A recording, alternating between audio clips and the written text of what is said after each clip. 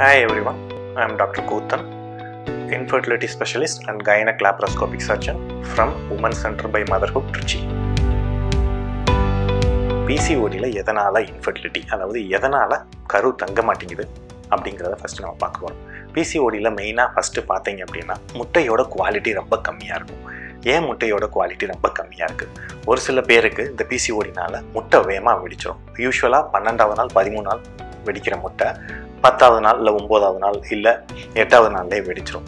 ஒரு சில பேருக்கு முட்டை நல்லா வளரும், ஆனால் முட்டை வெடிக்காமையே இருக்கும். ஒரு சில பேருக்கு அந்த வளர்ந்த முட்டை கருமுட்டையாக மாறி நம்ம கர்ப்பப்பையில் தங்காமையும் இருக்க சான்ஸ் இருக்குது. So there are so many reasons, இத்தனை ரீசன்ஸ் இருக்குது கன்சீவ் ஆகாமல் இருக்கிறதுக்கு. இதில் வந்து 2 வகை இருக்குது. ஒன்று வந்து லீன் PCOD, ஒபீஸ் PCODப்பாங்க. ஒரு சில PCOD பேஷண்ட்ஸ் பார்த்தீங்கன்னா ரொம்ப ஒபீஸாக இருப்பாங்க, ஒரு சில PCOD பார்த்தீங்கன்னா ரொம்ப ஒல்லியாகவும் இருக்க சான்ஸ் இருக்குது. மெயினாக நம்ம இந்த ஒபீஸ் PCOD பேஷண்ட்ஸ் பற்றி தான் இப்போ பார்க்க போகிறோம்.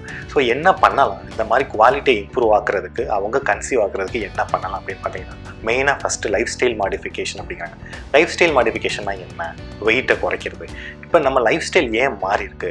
இந்த மாதிரி PCOD பிரச்சனைகள்லாம் ஒரு 30-40 இயர்ஸ்க்கு முன்னாடி இல்லை. இப்போ நம்மளோட லைஃப் ஸ்டைல் பார்த்தீங்கன்னா முக்காவாசி உமன் அட்லீஸ்ட் ரீப்ரொடக்டிவ் ஏஜில் இருக்கிறவங்க உமனோட லைஃப் ஸ்டைலை பார்த்தீங்கன்னா எல்லாமே செடன்ட்ரி லைஃப் ஸ்டைல் தான். அதனால they are becoming obese and over weight. So இதனால தான் this is the most common for PCOD.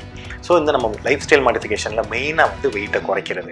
At least ஒரு 5 kg வெயிட்டை குறைச்சாலும் there is at least 60 to 70% of the chance conceive ஆக சான்ஸ் கட்டாயமாக இருக்குது. கமிங் டு தி ட்ரக்ஸ், இதில் என்னென்ன ட்ரக்ஸ் இருக்குது? லெட்ரசோல்ன்ற அப்படின்ற ஒரு மாத்திரை தான் நம்ம மெயினாக PCOD கொடுக்குறோம். ஸோ இந்த மாத்திரை என்ன பண்ணுது? இந்த மாத்திரை கருமுட்டையை வளர்கிறதுக்கு நல்லா ஹெல்ப் பண்ணுது.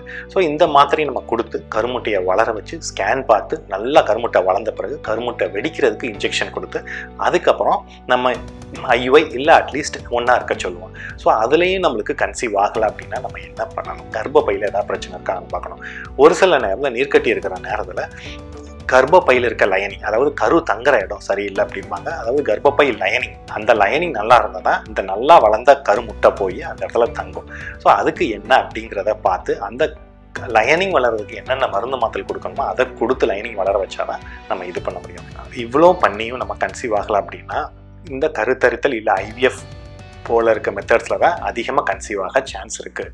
இதில் ஏன் அதிகமாக கன்சீவ் ஆக சான்ஸ் இருக்குது அப்படின்னா, நம்ம முட்டையை எடுத்து வெளியில் வச்சு தனியாக மைக்ரோஸ்கோப்பில் பார்ப்போம். நம்மளுக்கு இப்போ அட்லீஸ்ட் ஒரு 10 முட்டை கிடைக்கிது அப்படின்னா அட்லீஸ்ட் அதில் ஒரு 7-8 முட்டையாச்சும் நல்ல முட்டையாக இருக்கும். அதை எடுத்து தனியாக நம்ம சேர்த்து வச்சுக்குவோம். அதே மாதிரி விந்தையும் நல்ல விந்தை பார்த்து மைக்ரோஸ்கோப்பில் பார்த்து தனியாக எடுத்து வைப்போம்.